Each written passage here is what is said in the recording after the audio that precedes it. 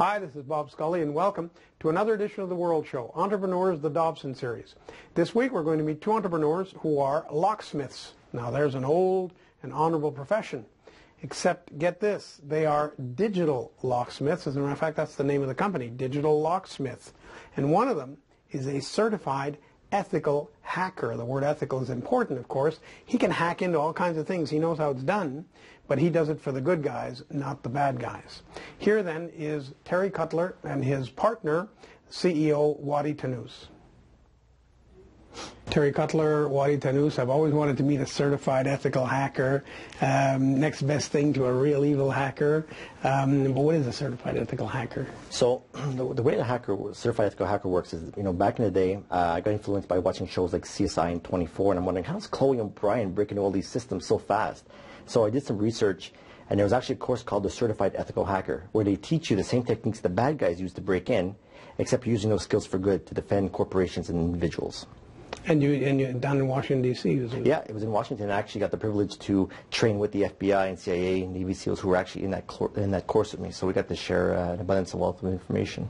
And yet, a question that occurs to anybody listening to this is, okay, so they teach you the stuff the bad guys do for good, but why are the bad guys still around doing it? Why haven't we shut down these methods and these loopholes? Well, it's part of the human nature, is to take up the challenges. Majority of hackers, the way it started, it's just basically a challenge that they wanted to take up, that I broke into this particular system.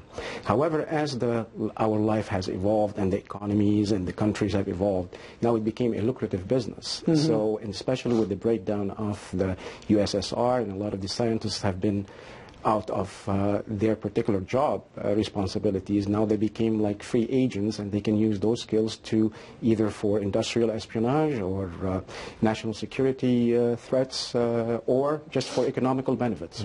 But are they always one step ahead? They are, because a lot of times, us as professionals, we go home, we have a family at night, we have a job, and these guys could just specialize in those domains all day long. And when you get a bunch of these specialists together, that's when the danger happens. So you're not surprised when we read, for instance, this is said, it's not proven, but that the Chinese are able to wreak havoc, and they use officially private citizens and call them hackers and say, that's not us. Right. But actually the government is directing them to wreak havoc around the planet. That's plausible. Yeah, but I always have a concern with that, because a lot of these hackers go through what's called anonymizers. So I could be sitting in Montreal and go to an anonymizer which comes out of China and then right back into Canada, mm-hmm. and perform an attack, and they'll say, oh, the attacks came from China for sure, because they have no jurisdiction to go in there and confiscate the servers. And most of the times the logs will be erased. So it's like breaking into a house and then sweeping up for yourself as you leave. But yes. However, if I may add, there is a validity to this, because as we are now more and more into going from the information age into more of the online virtualization and the e-commerce and so on, there are valuable ways for countries now to create defenses or threats to other countries via the online. So there is plausible scenario that certain countries will go onto the online hacking business to advance certain political or economical or wreak havoc. Well, one spectacular example seems to have been the Israelis. They've barely denied it. They've really given lip service to the denial that they may have interfered with the Iranian nuclear program from afar just by getting into those computers. That's a very good point, because if we hear a lot about cyber terrorism, and a lot of incidents that we're hearing about when someone hacks into a company or steals credit cards, they call it cyber terrorism. But actually, in actuality, the definition of cyber terrorism is when you are using those hacking methods to interrupt infrastructure that are critical to our day-to-day operation, such as the electrical grid or nuclear power plant, etc. Yes, so this is a very it's a shift. It's actually though it's odd, because it's for good, quote unquote, since they're trying to stop people from making a bomb. That's correct. But that was a dangerous example, because the turbines were overheating, but the monitoring systems were still saying it was okay. So they could have caused a absolutely. All right, absolutely. Now, when you say, when you took the course, sir, how long is that course? It lasts about a week and a half. That's all? Yep, but it's intensive, so you're there for 11, 12-hour days. And you going in there were a computer Yes, whiz you kid, have to have so- some background in computers. So And so now, even though you're duty-bound to do this for good, Yeah. again, quote-unquote, supposing I asked you as a challenge, all right, get into the Royal Bank of Scotland. Right. Get into their systems right now. Could you do it? Well, first thing, we always ask for authorization first. So without the authorization, we can't even turn on the computer. So if we did have the authorization to do it, because maybe you had the contacts there, we had everything signed and everything, then yeah, we have a bunch You of could tools go where in. We can go in, yeah. So they're Obviously, not- we would test. I mean, not every system is breakable. So But most are. most are. Because you know where the weakest link is? Where? Is actually the humans, the end users. So as an example, let's say I was to break into this bank. I wouldn't necessarily have to go after their firewall systems. I would find out who works at the bank and send them an email saying, here's the documents you requested from the Britain office. And they're going to go click that link, and they're going to install a virus that will let me right into the back door and bypass all your expensive $1 million system. And no virus detector, permanent virus detector, can automatically find that. Absolutely not. I Why mean, not, though? When you think of it, why not? Well, I mean, we have to look at the human nature itself. We are systems that are geared and programmed to be trustworthy. And you cannot basically create and mimic that type of understanding on when to stop the viruses or how to stop all the various scenarios of those viruses. For example, the social engineering example that Terry had mentioned, it has to do, bottom line, with the trust factor. I'm trusting that person, that email address that is coming from my Britain office. I'm trusting that document. I'll open it.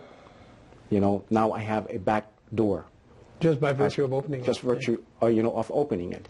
Other ways of methods that can be used is very simple. You walk into, after a bunch of employees, into a particular corporation, and people will keep the door ajar for you to come in without seeing your ID.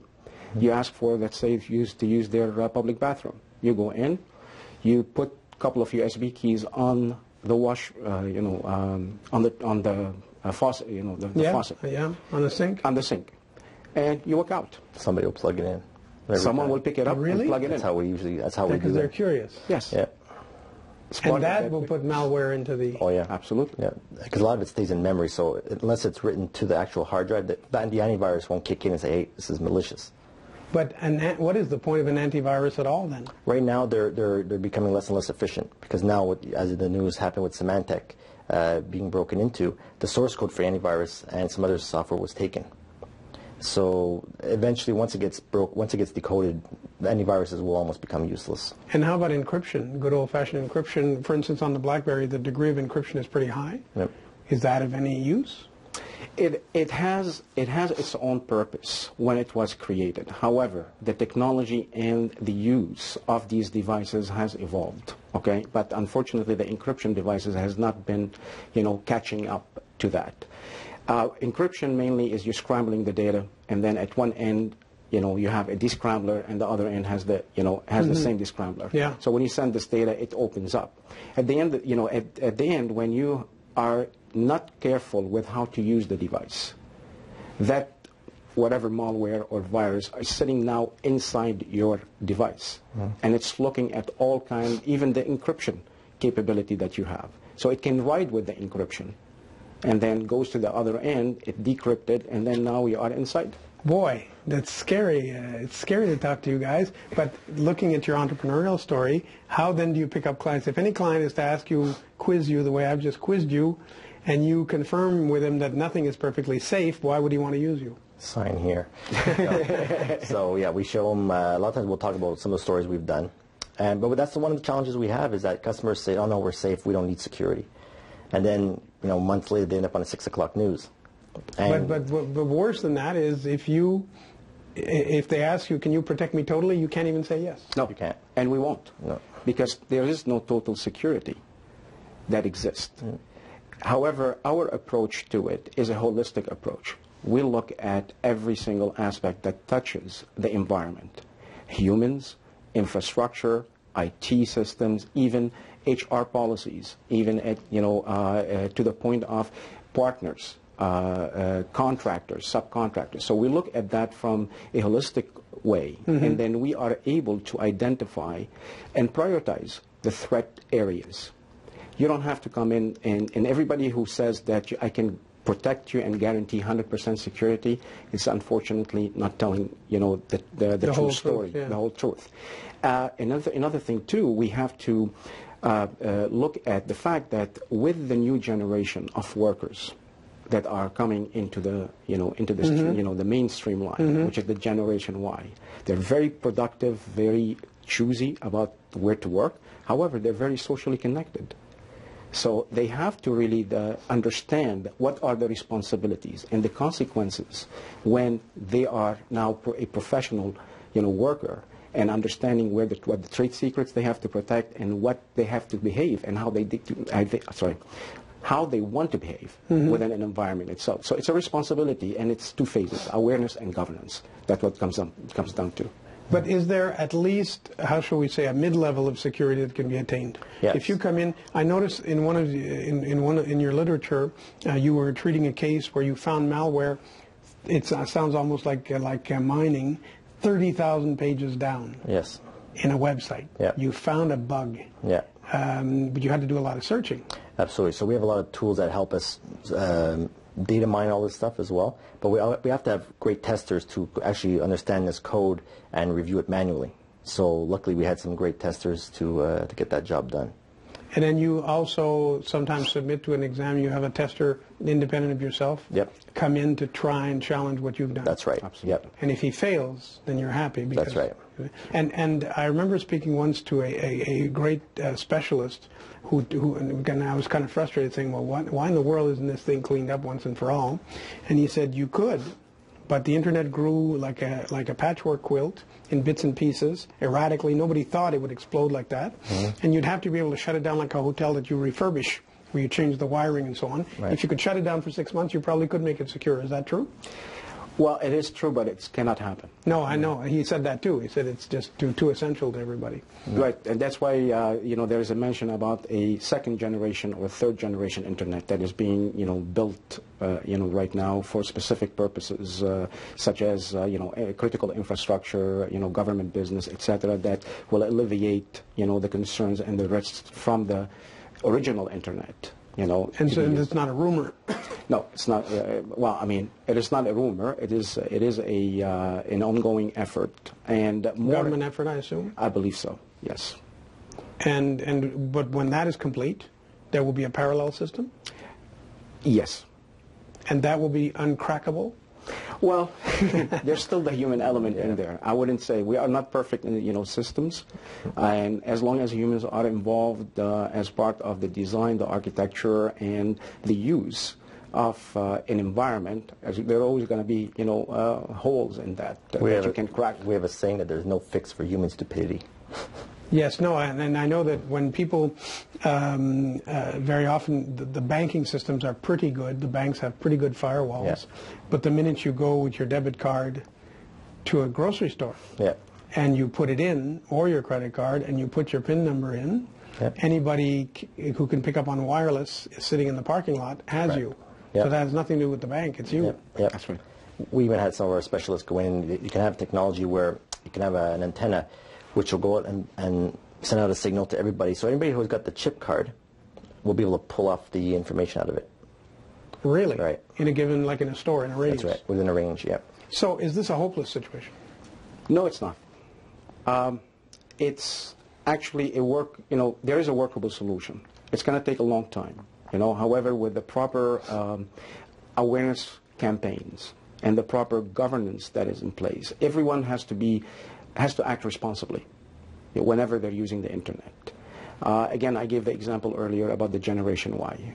We're seeing a lot of our teenagers now, they are living more and more reliant on the devices. They're sharing amount of information, Yes, tremendous amount of absolutely. information about themselves, about their families, about what they're doing.